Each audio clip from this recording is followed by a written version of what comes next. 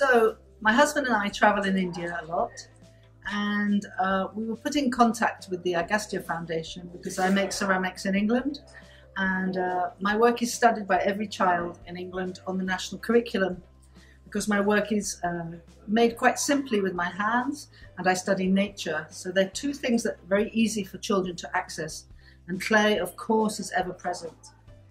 So we came to the Agastya Foundation today to see it, and I'd heard that it was good, but my word, what a fantastic educational establishment. Really with the most perfect ideals of getting children excited through learning and getting them to ask questions.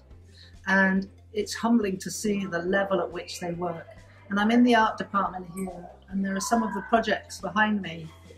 And they're made with such simple materials and so modest, and yet so observed and so focused that I'm really impressed. I'm very moved actually, because it's beautiful and exemplary and inspiring and amazing.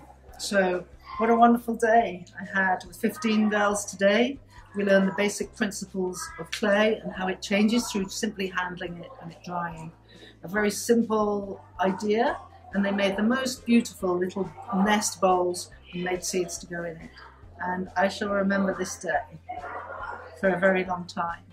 And I'll take away the lessons that I've learned, even though I've been working with education for decades. This reinforces my belief in the purity of every child having a spark, and every child having an ability, and every child should have access to good teaching. And this is making it possible. Thank you.